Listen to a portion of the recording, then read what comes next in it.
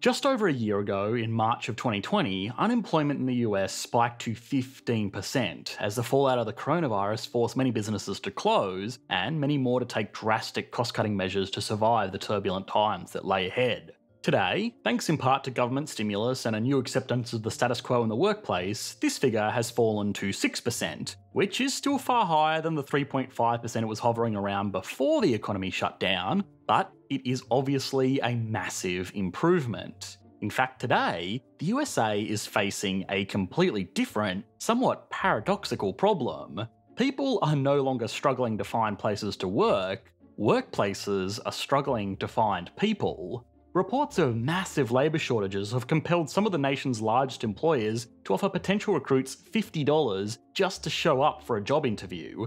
Here in Australia, Uber is offering people a $500 bonus just to sign up as a driver and do 20 deliveries. What's more is that those same companies are having to offer higher salaries and career progression opportunities beyond the minimum wage they have typically paid to entry-level employees. So, this sounds like a good thing. Unemployment falling, wages rising, conditions improving. What's not to like? Unless maybe you're a fast food franchise owner.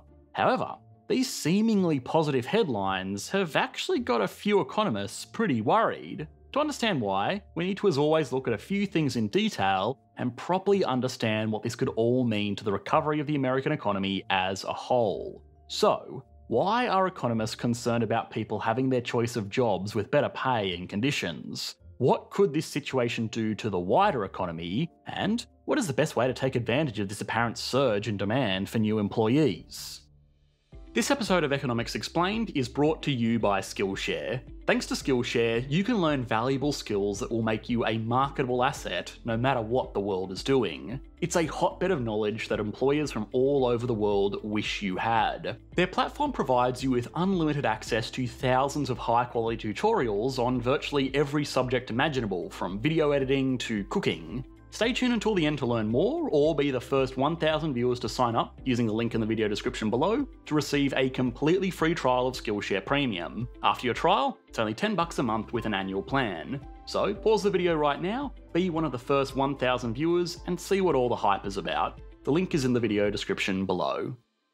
So, you have probably heard the phrase full employment. It gets thrown around a lot by politicians, economists, and it's even one of the central goals of the Federal Reserve Bank. But the actual phrase itself, full employment, is a bit misleading. You would be forgiven for thinking that this means zero unemployment, but it doesn't. For starters, that's never actually been achieved because in an economy as large as the US, there is always going to be someone out of work. So, what does it actually mean?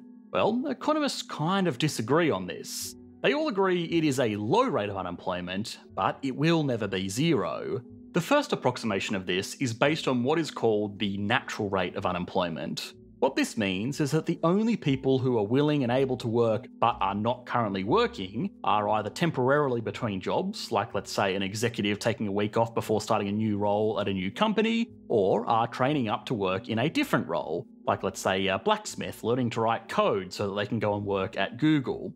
Yeah, okay, extreme example, but you get the point. This is known as frictional and structural unemployment respectively. These are normally seen as the good type of unemployment, or at least the type of unemployment that isn't terrible, like the alternatives. Cyclical unemployment is the one that we are normally afraid of. This is unemployment caused by changes in the business cycle.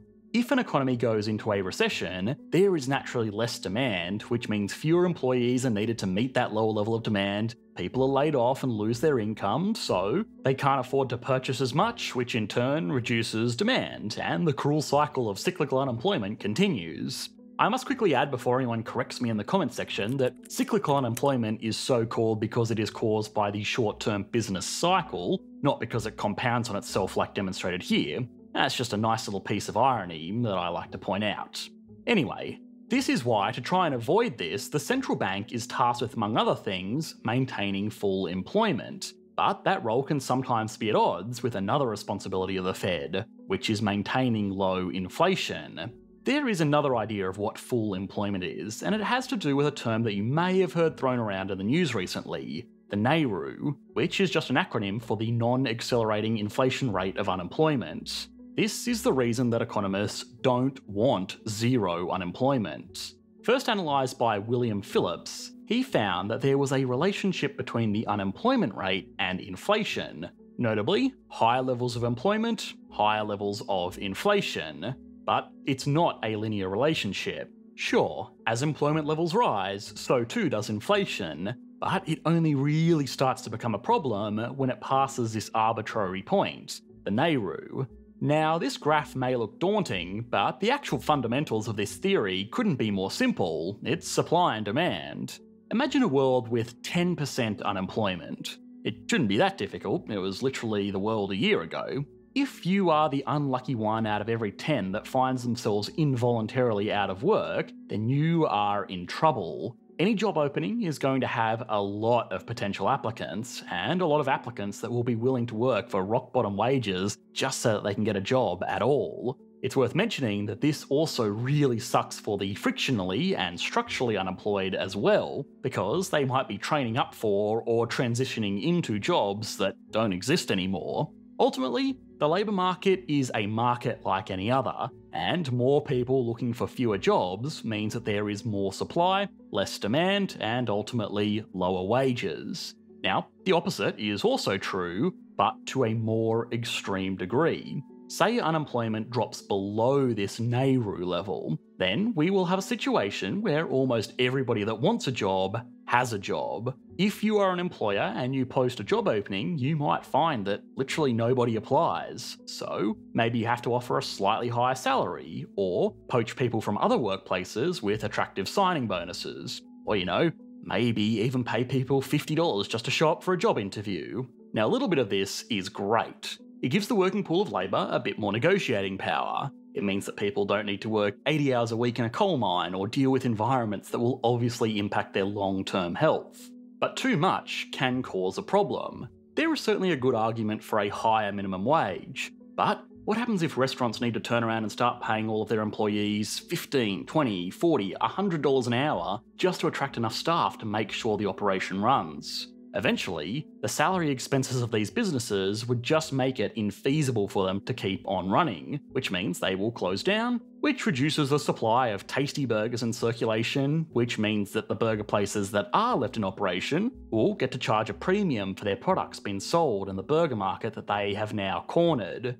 Of course, this is an extreme example, but even gradual increases in income can lead to gradual increases in the price level of goods and services. If a company needs to pay a plumber $30 an hour to get them to show up to work, they're going to be passing that cost along to you. And on the other side of that equation, if that plumber is looking for a brand new truck to celebrate his pay rise, he's going to be competing against every other plumber that just got a pay rise and wants to buy themselves a brand new truck. Now, I know what you might be thinking. Oh, Mr. Economics Man just wants to complain about inflation again. Didn't you make a video on this last month? And well, while that is half true, there is more to this whole problem than just inflation alone. Beyond that, this is ignoring the glaring elephant in the room, which is that unemployment is still almost twice of what it was before the pandemic. If this wasn't a problem back then, why is it a problem now? The short answer is that the Nehru has shifted, but that only makes sense when you address the bigger picture. You are never going to see a politician campaign on a platform of increasing unemployment and offering less jobs to less Americans for a few reasons.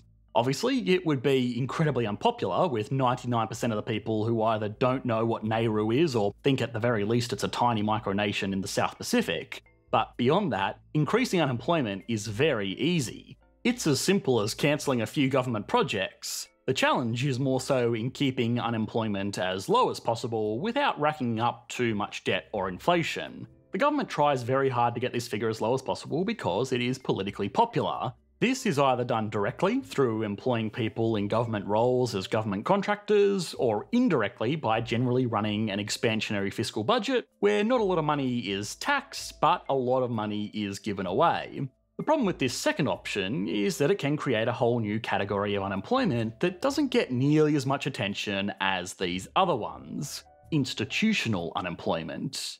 This is unemployment that is caused by institutional policies that impact the labour market. This can be anything from a mine getting shut down because the workers threaten to unionise, to companies refusing to hire workers of a particular race or gender, but more commonly, it has to do with government intervention in markets. There is an argument being made by a broad group of economists today that the measures taken to protect people from the direct economic repercussions of the coronavirus were too generous. Unemployment insurance, combined with supplements of up to $300 per week, compounded by multiple stimulus checks, have meant that people are making more money by not working than they would be making in the industries which are hurting. When it's also considered that going to work also includes hidden costs like paying for transport to and from the workplace, childcare, eating out more because you don't have time to cook at home, then this decision makes logical fiscal sense. What's more is that there is still a global pandemic going on.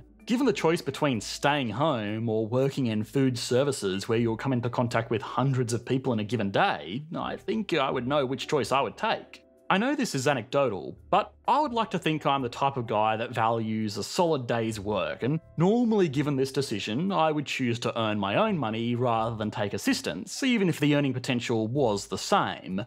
But given the context of the world that we live in right now, you would need to pay me a pretty healthy premium for taking that risk. Now, this entire process effectively means that the non-accelerating inflation rate of unemployment that we were studying earlier can shift. And indeed it shifts all the time. Following the recession in 2008, this rate spiked up by 1% to just under 6%. Of course, that never really became a problem because unemployment at this time was hovering over 8%.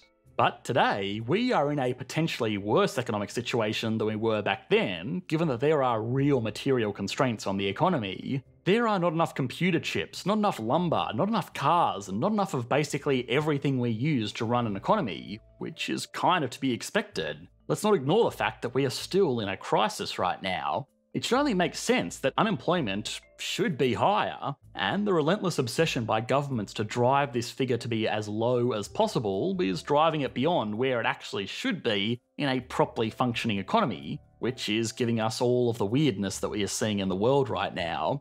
Economists that support this theory, primarily those that subscribe to the Austrian school of economics, will also point out that these distortions will cause knock-on impacts in the economy that will end up doing more harm than good. If that plumber from earlier, who is currently earning $30 an hour, has to go back to working for $20 an hour, he might default on the payments for that new Ford F-150 he overpaid for, which causes more issues than these temporarily higher wages solved. A rough analogy would be that COVID hit the global economy like an unexpected breakup. Now, there are two ways to deal with a breakup. You can realise that this is going to suck for a while, take some steps to try and make yourself feel better and get over it.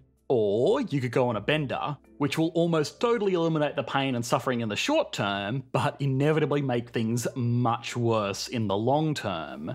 It must be noted that not all economists agree with this rather pessimistic view. Some argue that this is simply a systematic issue that will sort itself out over time. This also does make sense when you look at the figures. As we saw, at the height of the pandemic, millions of people were laid off in a very short period of time. In the months since then, those people have had to find alternatives to support themselves. This could be anything from going back to school to retrain, to living off government welfare, to simply just getting a new job. Life finds a way, so to speak.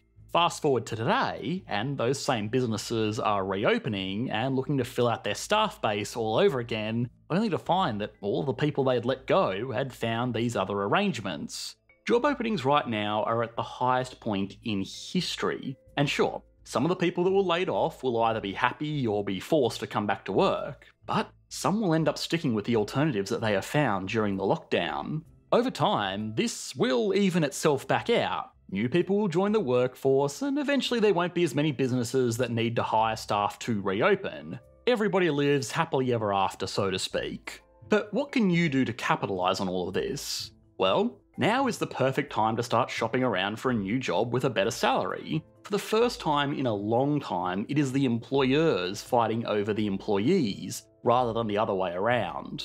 Studies suggest that employees who stay with their companies for longer than 2 years get paid 50% less on average than their peers who are more happy to job hop for a promotion, a pay rise, or just better conditions. Getting the best value for your hard work is always good advice, but maybe never more so than right now. Of course, this process is made even easier by being able to leverage an ever-expanding set of valuable and marketable skills, like the ones that you can learn with Skillshare.